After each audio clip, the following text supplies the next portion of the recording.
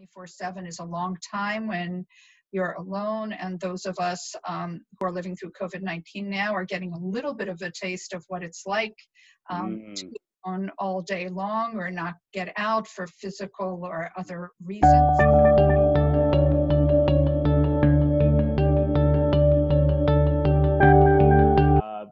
Janet, thanks for joining us. And what I want to do, for the sake initially of all the people that I've mentioned FriendshipWorks to, and because we've donated to you guys as our kind of annual Christmas gift and holiday gift, tell us about FriendshipWorks and what you guys do. Okay, well, FriendshipWorks, our enduring mission since 1984 has been to reduce social isolation, improve quality of life, and to maintain the dignity of older adults in the greater Boston area and the suburbs. And we've also been a mentor for other places throughout the country. We were initially funded actually by the Robert Wood Johnson Foundation in 1984 as a seed grant, and it was very interesting that a healthcare foundation funded an interfaith coalition whose mission was to reduce social isolation. But they were seeing that older adults were living in place while their children and grandchildren were moving away, and that people didn't fare as well when they didn't have their family and friends around, and wanted to see whether volunteers could play some of the role that family and friends traditionally did, and then did some studies and found that it was. And then our own community and donors, individuals, and foundations have supported us since then, and we've grown a lot. Our programs,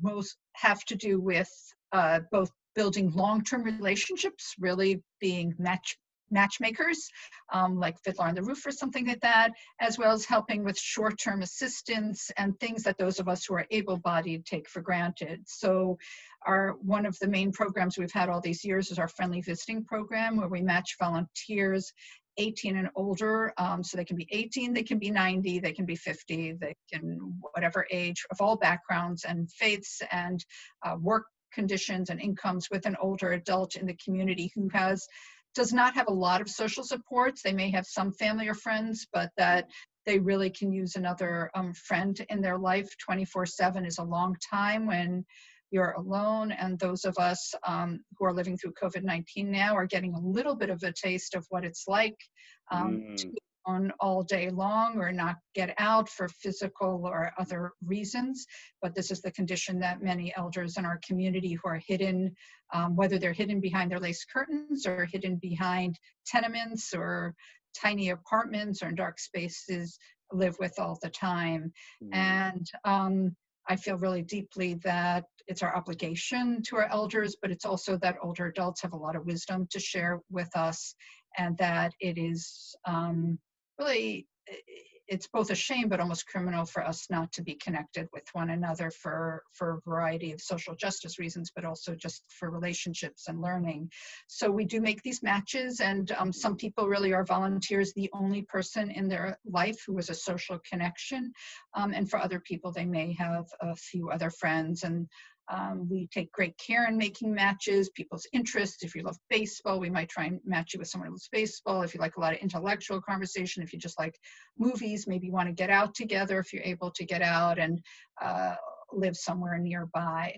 And within the Friendly Visiting Program, which is building long-term relationships, we also have a pet visitation program, which is our outreach called Pet Pals, which is our outreach to older adults who are living in assisted living and nursing homes, and the same pet with his owner, his or her owner, go to the same assisted living or nursing home each week to visit and bring the unconditional love of pets to them. We have a music program, which is called FriendshipWorks, which is one of our newest pilots. It's been a few years, where in elder buildings, but where people are living independently, where we bring music both to Spanish-speaking and English-speaking people with a musician that we actually pay to be there, who's really great with groups. Not for the music itself, although we did it because we know music is so powerful and so visceral, but because music as a way of connection also. So we've bought some instruments that people play together. We sing together, sometimes dance or move together, do some art while we're doing it, share, so that people who normally wouldn't know each other, even if you live on the same hallway, you don't say hello, the architecture stuff that there's not necessarily so much trust or opportunity to get together through music. and through interacting with music and talking about what did you play what was the music when you got married? What was the music when you were a kid? What's the music your parents or grandparents sang to you as a lullaby when you were young? What country did you come from? People get to know each other in the building, and then when they see each other, the elevator, all of a sudden they have a common bond and they get to know each other. So music for the beauty of music and the emotions it evokes, but also as a way of connection. And we do that in a number of buildings, mostly in low and moderate income housing that we do it in. The other programs that we also do some work with haiku and bringing, it's called Relaxing Through the Arts, bringing nature inside to people who aren't able to get out, and using poetry and sensory stuff to share our memories and bring back the feeling of the outside in, and actually make that live and create haikus and so forth together.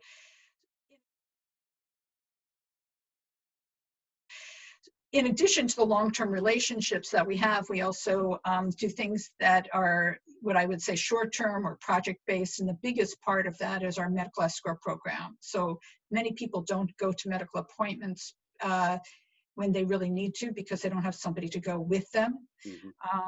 And so we have a medical escort program where we do thousands of escorts each year, going with someone, staying with them, and making sure they get home safely. We're not a transportation program, but we'll go on the modes of transportation, whether it's the city vans, if it's an Uber or a Lyft, if it's somebody's car.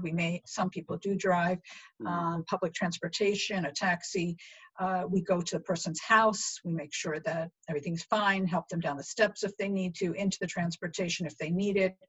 And we do this for people who have physical or emotional reasons. We know how stressful it is for many of us to go to the doctor if you're concerned about your health, if you might get a bad diagnosis, or just hanging at a hospital is pretty stressful. So the volunteer goes with them, stays with them throughout, sometimes goes to an appointment, and sometimes you're waiting in the waiting room for a few hours and advocating for that person, making sure that they get their medications when they leave and getting them home safely. And that can be anywhere from 1.5 hours if it's like a one-way trip to 5, 6, 7, 8 hours, as if any of the people who are listening to have had to take a loved one to the hospital and the stresses that is, and nobody should really go alone to the hospital, let alone if you're an older adult and you're often ignored or not taken care of. And you can, as our coordinator says, that for people who are really stressed, our volunteers try and make it,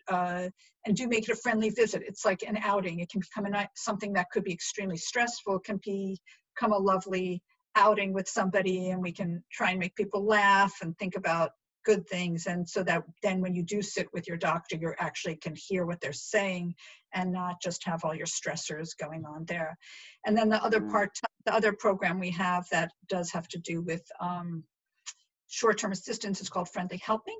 And that are things where people who want to volunteer every now and then and don't have to make a regular commitment, as well as the medical escorts, will do things, whether both necessity of life and quality of life. So the necessity of life might be filling out a form if you're needing to, whatever it might be, but it's complicated, whether it's for new housing or something of that sort. It might be, getting to an appointment, but not a medical appointment. But also things like cleaning. You're 85, let's say, just as an example, and your closet's a mess and you can't get down on the floor anymore the way you used to, but there's things there. So somebody can come in and help organize, figure out what to throw out, where to put places so you can reach it, what to give away, and work with you on that. If somebody's packing for a move, somebody's trying to decide whether or not to move, going to the cemetery on the anniversary of a loved one's death.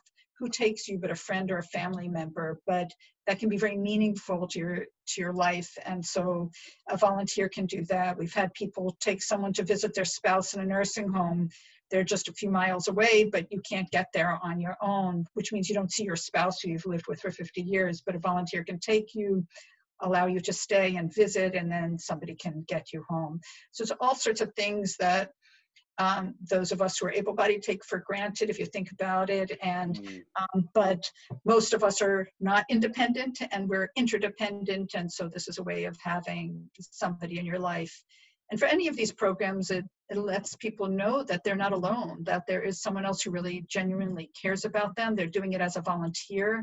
We're not doing it as a paid service. It's free to all of the older adults that we serve, which I think is really important, particularly for the friendly visiting part, that there are often people say, why would somebody come to visit me? And it's because you're worthy. You're a human being, you have things to offer. I enjoy coming to visit with you. It gives me, the volunteers will almost always say they get more out of it than they think that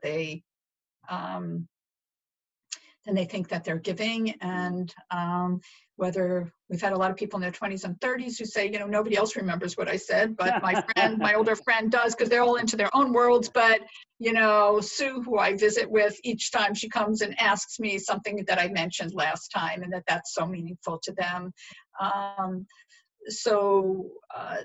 That's really, I've probably forgotten one of our programs here or there, but in general, you get the sense that what we do is about building relationships, building connection, making sure people know that they're not alone, that whether it is a friend, a new friend, because you're never too old to have a new friend, and there's always something you can offer, and that we try and make really good matches. And you also know that if you need something, you can call, and that you're calling somebody or calling an organization, FriendshipWorks, that really is going to take into consideration who you are as an individual. We don't just make matches because somebody's available. We really look at who both the volunteer is and who the older adult is, and some older adults are volunteers, obviously, too.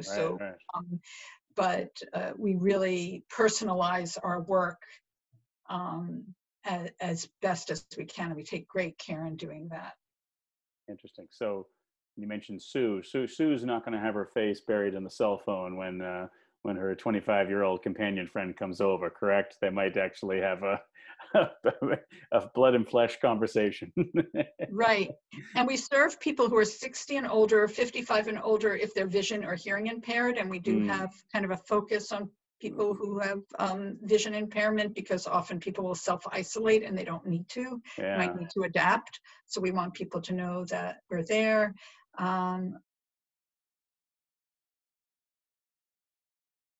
For that. And well, you did mention, when you mentioned about the rest of us are getting to feel the isolation that they're feeling, it is kind of miserable.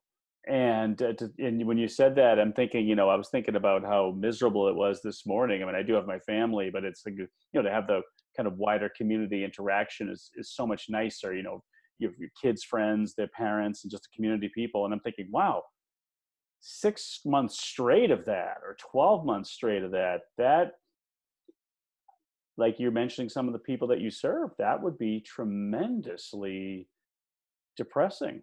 I can say, I think you can't picture it until I've had it for a few weeks now, and it's like, wow, multiply that by 12 or 24 and whoa, right?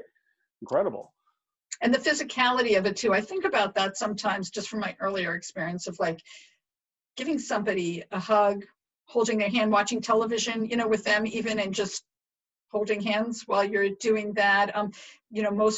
Many older adults those who have lost their spouse or were not married or something, may not have been touched for many years except for by a doctor or nurse. Like, is something that's, that's not exactly gentle, but for somebody who kind of just think about not being hugged for a few years, or not having somebody hold your hand, or just give you a warm kiss on the cheek or something like that, and how meaningful that can be. And also for you to do that for somebody else, for you to really care about somebody else's life. As we find, as people get older, part of it is feeling like you're needed. So the fact that there's somebody else who needs your friendship, and that's why we call it FriendshipWorks.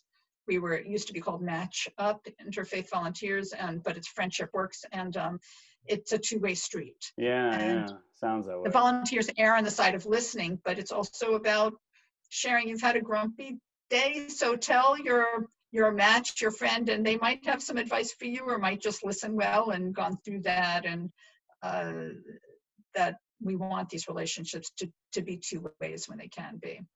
Yeah, you mentioned that. I remember one time, I forget where I was visiting somebody, and it's an Italian thing. I think you probably know a little bit about this, but it's kind of weird to think about it now in the COVID era. But I remember meeting with somebody, and I was just helped her out, and I just met this woman, but she was like an older Italian woman who was probably in her late 80s.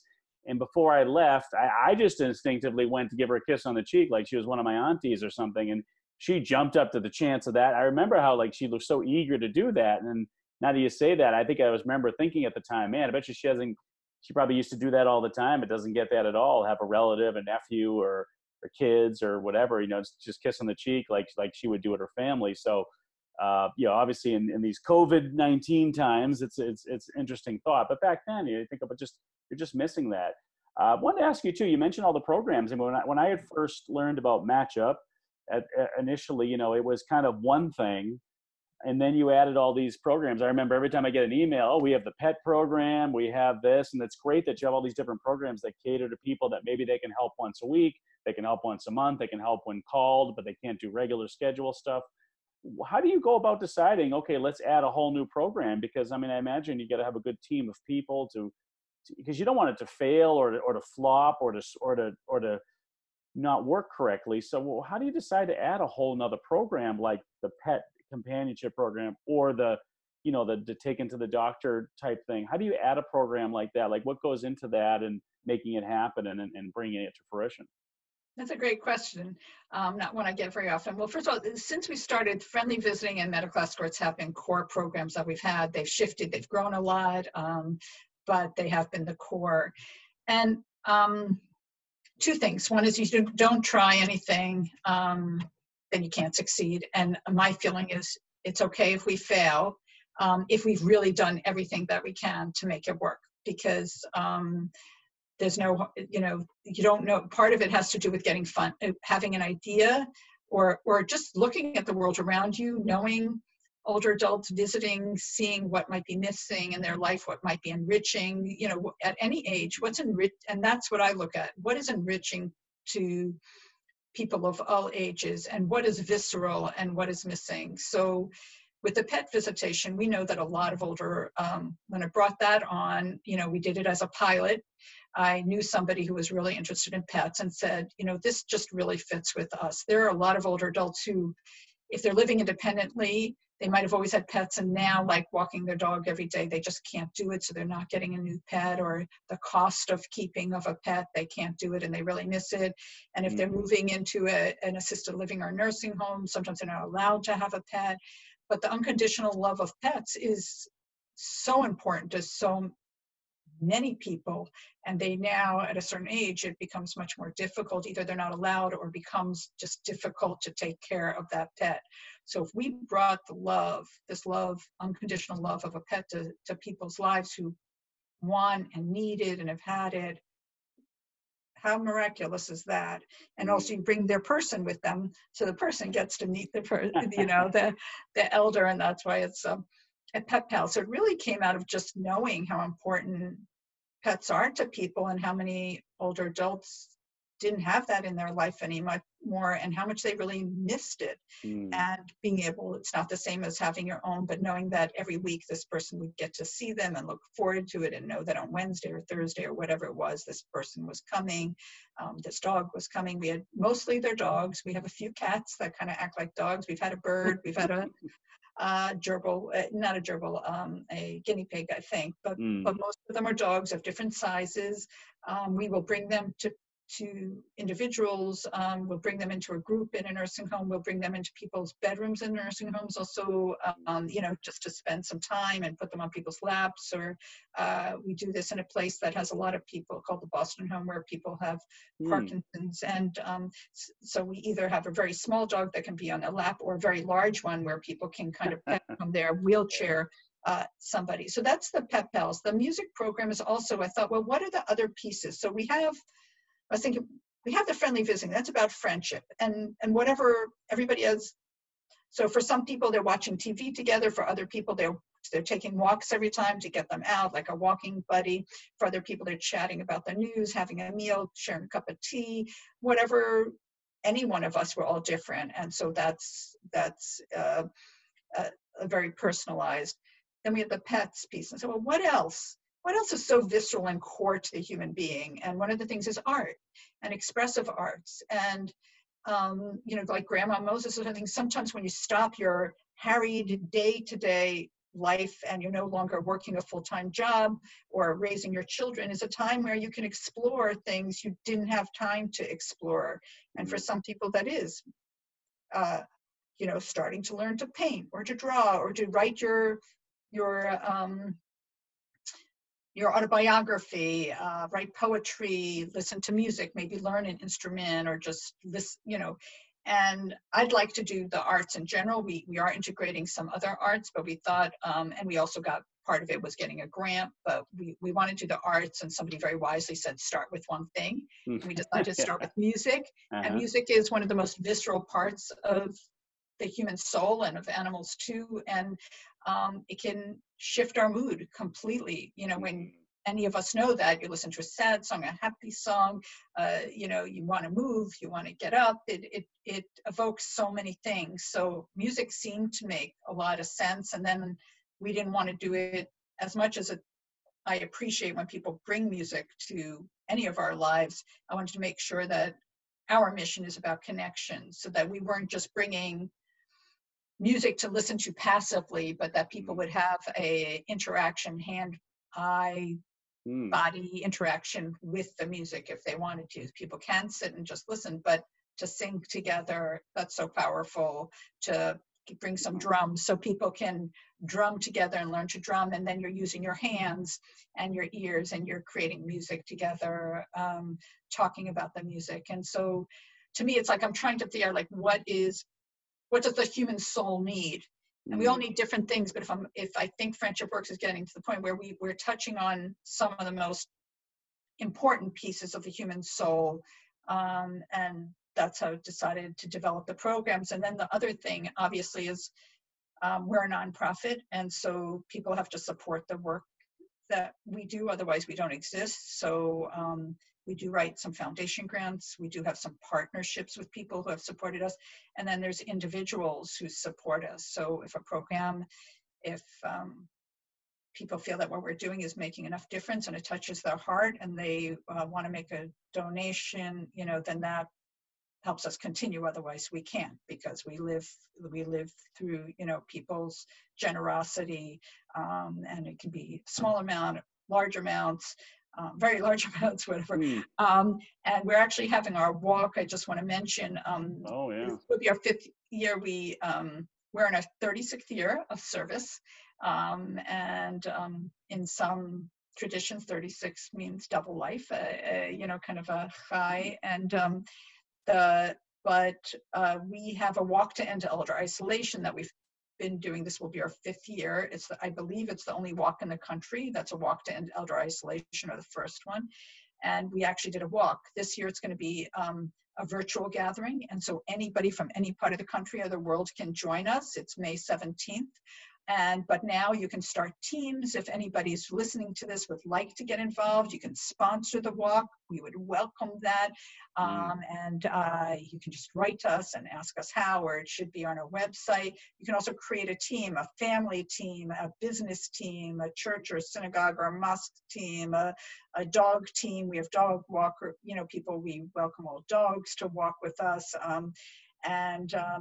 And then people can donate what they can. They can donate $5, they can donate $500 or $5,000, to your team or as an individual and join another team. And so that is our fundraiser this year. It's a little difficult because we had it all set to really be walking, and now we've changed it and pivoted it to do virtual, but I think it'll be a lot of fun. And we have some tips of how to get involved. And so if anybody's interested, you can go to our website, which you can either look up FriendshipWorks, which is all one word with a capital F and capital W, or our website is www.fw4elders.org. Again, F like friend, W like work, 4 the number, and elders.org, and you'll see it, and you can look at our website, or I'll make sure too, Janet. I'll put the link wherever we post this for the website and directly to that. So I'll make sure anybody that's watching this, whether I post this to our YouTube channel and also if I post it to LinkedIn and stuff, I'll make sure those are there. Thanks. So yeah, it's a great idea. So it sounds like from what you're saying that, you know, when you come up with a new program, you know, people in the for-profit world might say, hey, you know, you're just kind of, you know, because, you know, they'll hire these gurus to come in and say, you know, why don't you just ask your current customers what they need? And it sounds like you just kind of observed the people you serve and saw what was kind of missing in their life, and you plug those holes. Said this would be helpful, this would, and so you didn't look to some, you know, obscure source for these new ideas on how to expand what you did. It sounds like you just kind of listened to the people you served and saw what was missing, and you know, it was right in front of you. Yes. Sometimes when we expand geographically a little bit, we do ask, you know, we do check in and talk to other organizations and elders. Is this something that's needed in the community? We're at the point where people are coming to us because we have a model that after all these years, you know, really has been a model that works for us, and that can be changed. So sometimes we've helped other areas develop it, but mostly, you know, we now have had 2 towns surrounding us who have asked us to come in because this is our expertise. Other people have other expertise, but our expertise is volunteer management, serving older adults, and being creative and personal, and with a real focus on reducing social isolation and also improving the quality of life and maintaining the dignity of elders. I mean, our ultimate vision is to end elder isolation and create connection for everybody. That's what I was going to say, you know, kind of in the last part of the segment about FriendshipWorks, is I was going to say, you've done all this stuff. The next 10 years, where does FriendshipWorks go? What other places do you have to expand to, do you feel like, to really fulfill the mission you're talking about? Like what else is out there that you want to get to, that, you know, maybe need some help getting there, but that you can see FriendshipWorks, we need to go in this direction to really fulfill this mission? Is there stuff that I'm curious, because I'm just trying to think of where would you go? Like, so share with us, like what you guys are thinking about in the you asked tough questions. Great question. So we actually did about 6-7 years ago, created a 10-year vision, and we actually decided to double in size and impact, and we actually did that in our 5 years, which completed this past year. All right. Yeah, I can't believe we did it, but we're serving twice as many people with more hours and times, and developed some new programs. We developed a music program in that time, and we're taking a year to kind of just celebrate our 35 years we did, and also to just settle in and to improve the quality of some other things and systems. And now we're just starting another 5-year strategic planning process, which is just starting. So I don't have the full answer to you.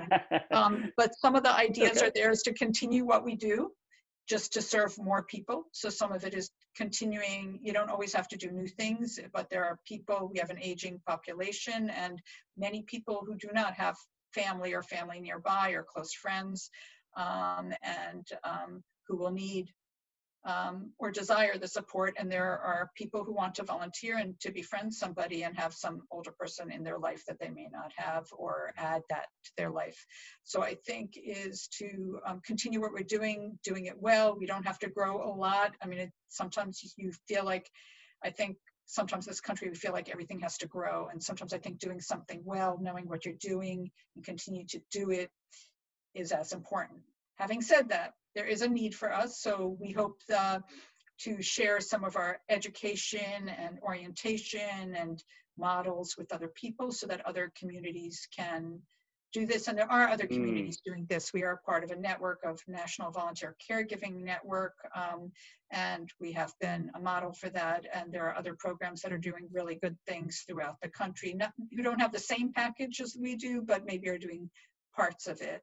The other pieces, I'd like to develop the arts component. Like I said, we started with the music. I'd like to develop that a little bit further and to grow that part of their program, and see where that goes, maybe add some more movement to it, as well as the music or some visual arts for people who want to draw and find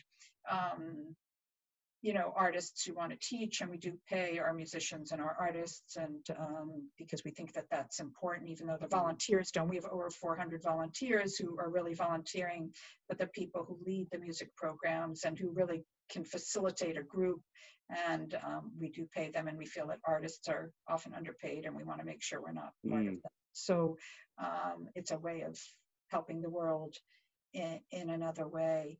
No, that's great. It's a very low cost model when you think about it. 400 people volunteering, a lot of your work being done. I mean, that means the donation dollars go so far. I mean, because you have all these people doing this for nothing, because they want to. So it's a really donation dollars to FriendshipWorks is pretty impactful considering, what the team you have and how low, if this is not a high cost, the labor force is not high cost here. This is really getting out in the community.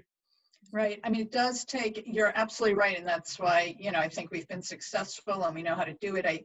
It does, it's not free at all. And that's why we do have a fairly substantial budget, because each of our coordinators, we have, friendly visiting coordinators, a medical escort coordinator. We do take very seriously how we make a match. So we, people who want to volunteer do have to fill out a form. We interview every volunteer one-on-one. We do a training. We do a query check. We do references to make sure that the volunteer, really,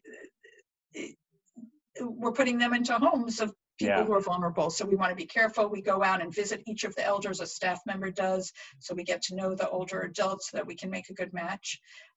So we take care, and then we go and go on the first visit with the elder. The same thing with the music programs. We go and check out the buildings. And so there's a coordination, there's the recruitment, the training, the thanking, the supporting the volunteers, and then referring. But it is, very cost effective when you think about the numbers of people. We touch the lives of over 1,000 people a year, with the staff that we have. The other thing in terms of growth, and then, maybe I don't know what exactly we'll do, and I'm happy to come back to your show and tell you once we make the decision, or in a year when we started doing it, but is to look at, like I said, we have some focus. We decided to have a focus on persons with low vision, but there are other populations, many of them, who may be more vulnerable than others. So we are also spending time with older adults who are gay or lesbian or LGBTQ, because often, especially for elders today who grew up in a time where there's a lot of stigma and fear around that they are less likely to have family often that are supportive of them, or maybe even to have children. And so that's a population, as well as different, Spanish speaking. For us, it's Spanish speaking, and we may look at a third language group during that time. Oh, that's great. And I want to pivot now to, I mentioned to you before we started recording, was that I just encounter so many people in my work as a financial planner, when I'm talking about their goals, a lot of people will say to me, I want to do something different. And so I kind of want this segment to be more towards maybe talking about you and your career path, and then a little bit about, about the responsibilities that you have. So a lot of people would probably be curious, let's say you take someone who's working corporate, they want to go to nonprofit, or somebody graduating from graduate school, and they say, man, I want to do what Janet's doing. Well, I mean, that's my career goal. How did you get started? Tell me a little bit about your career history getting up to this point where, you're responsible for a lot of stuff, people, money, other people. I mean, there's a lot of responsibility. How'd you get here? How'd you start that? So my story is not as complicated as other people, because I've actually been with FriendshipWorks since it started. So But how'd you roll into that? Tell me about, before you even got there, how'd you pick that as the you said, I want to work there. How'd you get there in the first place? Well, I always loved older adults. So, and so it was certainly a population I was considering professionally working with. I had a graduate degree in social work, but with a focus on community organizing from at Hunter College School of Social Work in New York. And before that had studied cultural anthropology. So I love the idea of culture and people and elders. I had done some work for a few years doing youth work, being a youth leader and director of a youth program. And I had done some educational programming and administrative stuff. When I was looking for work, elder work was something I did, and I started out doing when I moved to the Boston area, I started working at a drop-in center for older adults, and it was like, and for others. So people who didn't have someplace to go, they drop in and have coffee and, whatever day old stuff we could get, and have a place for people to come in and to be welcomed. And that's where I realized also the touch. I remember an older woman who I touched her shoulders at one point, and she kind of like almost was fearful. And what it turned into is she hadn't been touched in so many years that I started to massage her shoulders, and her physicality like changed. And I realized how important that was. And then a position, I was doing that part-time, and I was doing a few different part-time things, teaching part-time and doing other things. And then at the organization I was working, we applied for this grant, and I was one of the first 2 staff members hired to, and at that point I was doing the friendly visiting coordination. So I actually made the matches, would go visit the elders and with the volunteers and match them, and then became the project coordinator. And a few years later, the organization, which was a housing organization, decided, it was the early 90s, that it wasn't a viable program really, because it was the recession before this last recession, before COVID, depression, whatever. So they asked us to close the program, and I, with a few other people that were on a committee, not a board, decided that we felt what we were doing was really important, and there had been so many other programs that had just closed because they weren't making it, that we would try and make it on our own. Wow. And we got, somebody offered us a small, tiny space, a boiler room in the basement of an assisted living, and it was a pink boiler room, and with enough room for like always 2 pink. desks. Yeah, it just was, with enough room for 2 desks, with a set coming in and a volunteer. And we incorporated, with the help of somebody who I didn't know anything about any of this, became our own 501c3, and I became the director. And we started to create our own identity, and it was myself and one other part-time person and or full-time person, and we just started to build, and slowly, built Matchup, and moved a few different times because of real estate in Boston. We outgrew that space, and that space was needed by the building we were in, and we went to another building, which then was torn down to build luxury condominiums, and we went to the YWCA for a few years, and then they were reinventing, and now we've been where we are for about 12 years and love it, in downtown Boston. But we serve all of Boston, every neighborhood. We try and be near public transportation, and we've just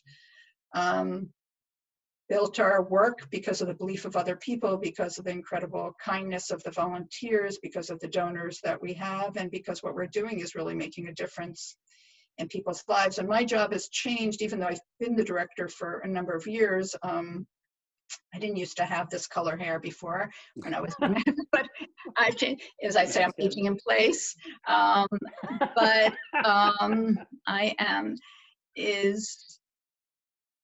I get to be creative. Certainly my role when we were 2 people is very different than my role when we were 7 people, than my role is now that we have 20 people on staff, and that we've developed the programs. And if I get a little tired or bored, then I build a new program.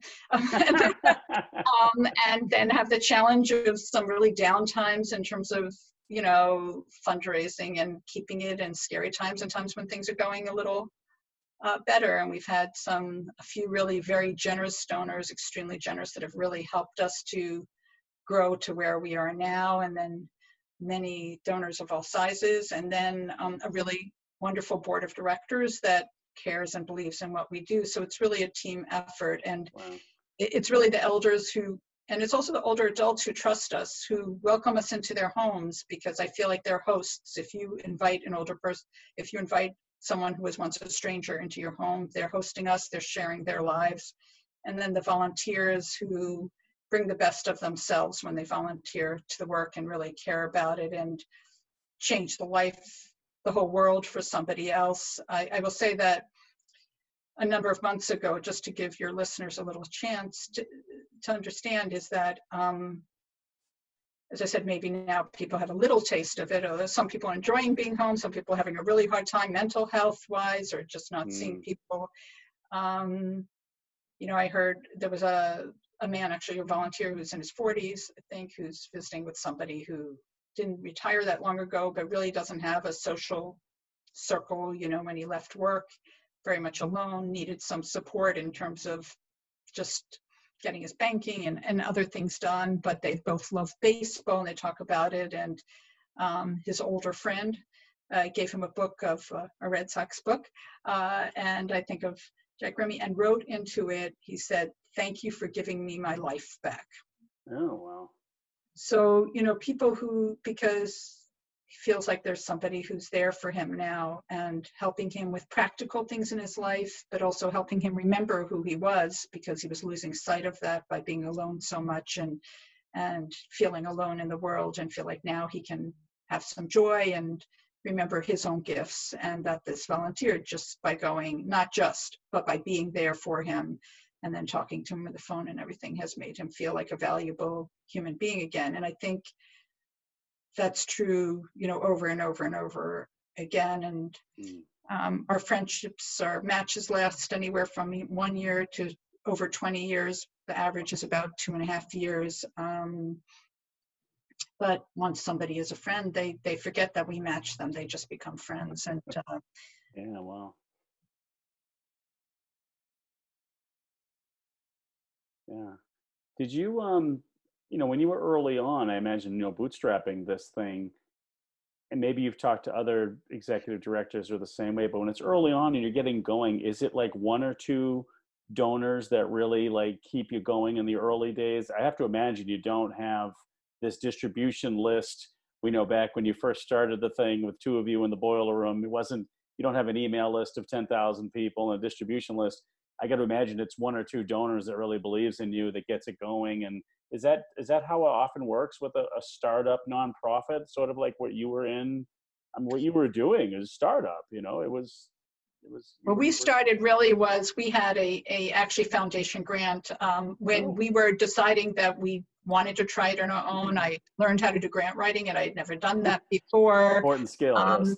And because the organization, we weren't allowed to do our own fundraising, so the bigger organization we were with had done that. And I wrote a grant, and it was in the winter. I think it was the night before Christmas. I got a call from I think it was the Boston Foundation, that said they were giving us $25,000. And to me, that was like, I mean, now $25,000 still means a lot to us. Back then, it meant the world. Both the affirmation that a fairly large foundation really believed in us, and that we actually had money that we could go. And obviously, we're getting paid very little back at that time. Still, nobody gets paid a lot, but we get paid more than we used to. That is along with some of the grants that had been given to us before, we had enough money to get going. So at the beginning, we really were mostly, more of our money came from foundation grants, and then from, as well as individual gifts, but not huge individual gifts. Now, we have a little bit more of a balance, and we need more individual gifts, because there are only so many foundations that actually, you know, different foundations or corporations have certain things they care about. They might give to children's sports, or they might give to, you know, animal rights, or, you know, people have their own things. And there's a limited amount of foundations that give to elder services, and particularly just something that we do. So we know there's a cap on that. There's no cap on the number of people that can give us, you know, if they care about what we're doing and they know about us, can give us a donation once or twice a year, or participate in a walk or holiday gift, or, you know, maybe they're retired, you know, part of the retirement fund or something. So we do have, there are a few individuals who they're you know, they have the ability to, and have chosen FriendshipWorks as a place to, as one of their larger philanthropic givings. And then we have many people who give of, you know, I sometimes get a gift of $1 in the mail from an elder, and that, no, it doesn't go as far as, you know, $10,000 for sure, but boy, that means something to us that they actually did that. And then we have a lot of gifts of $25 and $100 and $250, and they add up. I mean, you see it in political campaigns where if you get a lot of people to give and they give annually, or you can do monthly giving, so a little bit gets taken out of your checking account, $10 a month or $20 a month. So people give of different amounts, and it's an area we have to work on. I don't have a development director right now, so that's really hard because staff are helping, and I'm the major person. We have a communications person, but there's not a lot of fluff at FriendshipWorks, so the money people donate really does go to our programming, most of it, and obviously helping to pay salaries of people who make those matches happen, but it's really all about our program. So hopefully we're getting more people to know about us, and that we can continue to be here for the next generation, for this generation. And during these times, it's hard because I know everybody's struggling, but we're really hoping, and we're working at, and we don't know what the future brings, that we don't have to cut back, but that we can actually at least continue with what we're doing, if not grow some more, so we can be there for, as I said, people who are struggling now or alone now, as well as for the next generation of people, that they'll know that there's somebody there for them. You were talking to somebody who wanted to eventually follow your career path or be where you are. Maybe they, with so many more nonprofits these days, maybe they have a bit more of a corporate job track, where they could get in earlier. You had to kind of build all this thing yourself. It wasn't easy. What would you advise somebody that wants to do what you do, for whatever their passion is? What do you think they need to know, besides obviously being passionate about, like you were passionate about working with elders, so we hope that precursor exists. You don't go in this field for the money, as you know. You go in it, you obviously have a passion for this. So that being understood, what does someone need to know that wants to be you? First of all, you never do it alone. I didn't do it alone. I did it with, people around, and, support and things like that. I think the biggest thing is perseverance, following your heart, understanding what you do well and admitting what you don't, and where you need somebody else to partner with you. I mean, there are people who are solo goers, and for a while I had to do that, but, I have my strengths and I have my areas where I'm not so good. So, if you're doing something new, I would say know where your strengths are and admit where you're not, and find somebody else to pair with you or something to match that, so you're a little bit more of a whole, and you can go forward and have that.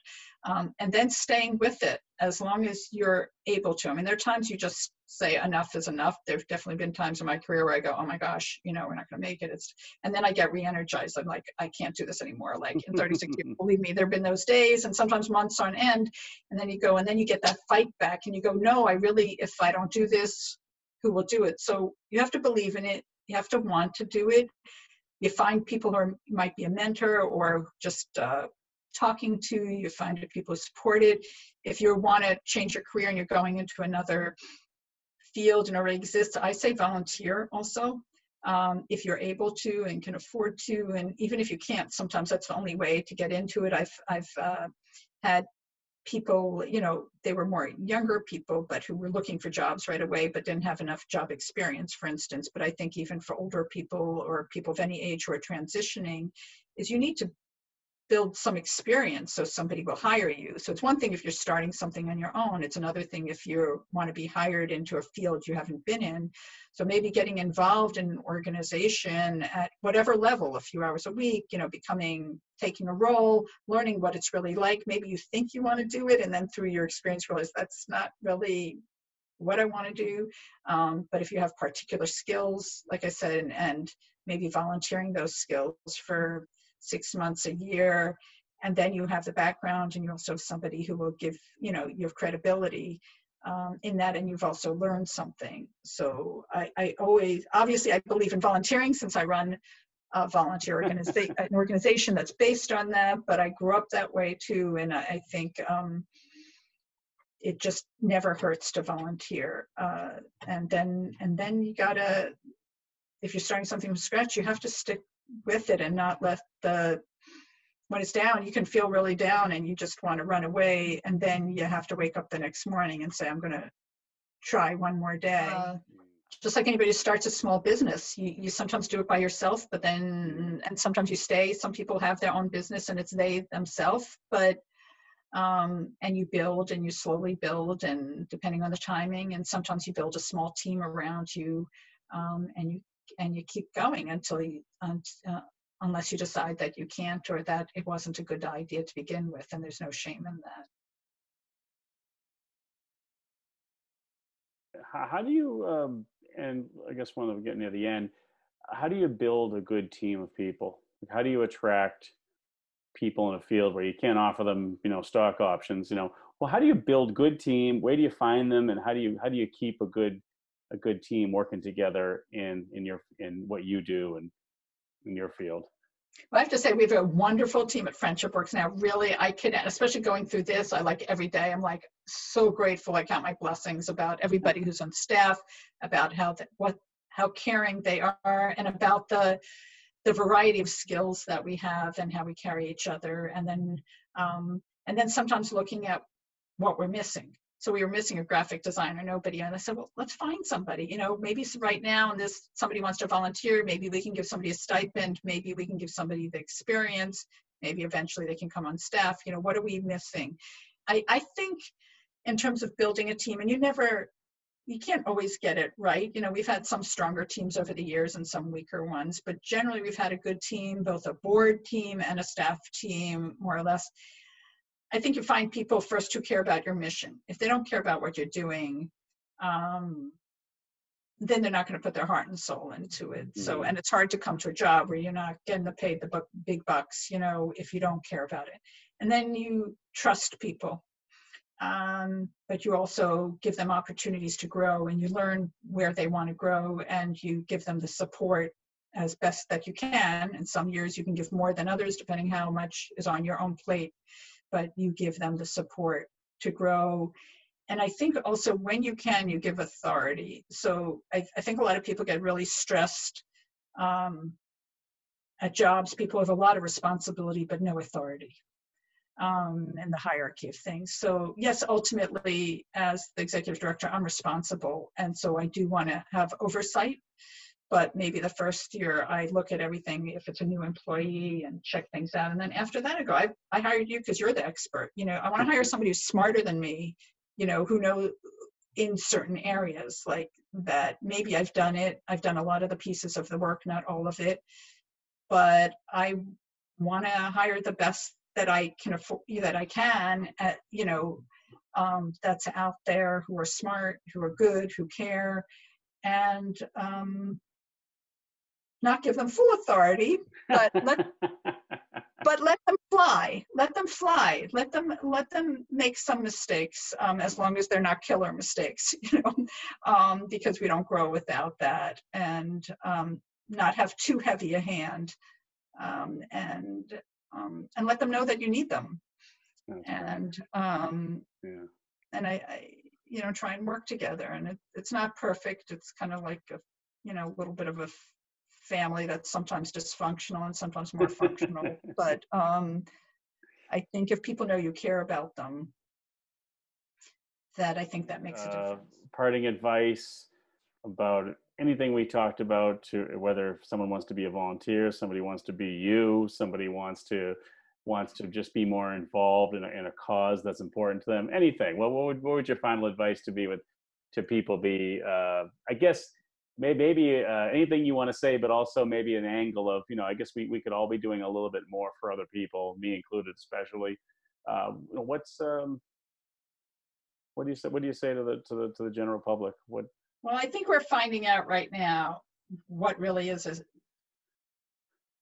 who the essential workers are and what's really essential.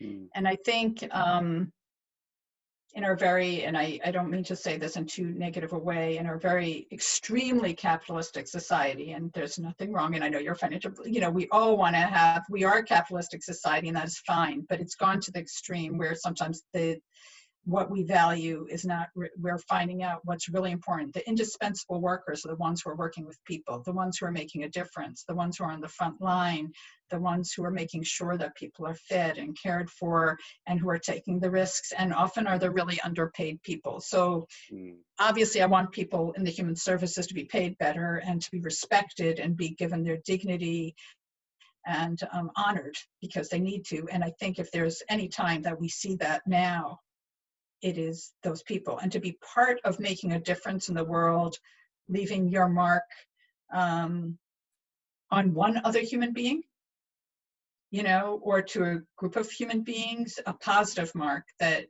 you've lifted the boat a little bit, is a privilege and it's an honor.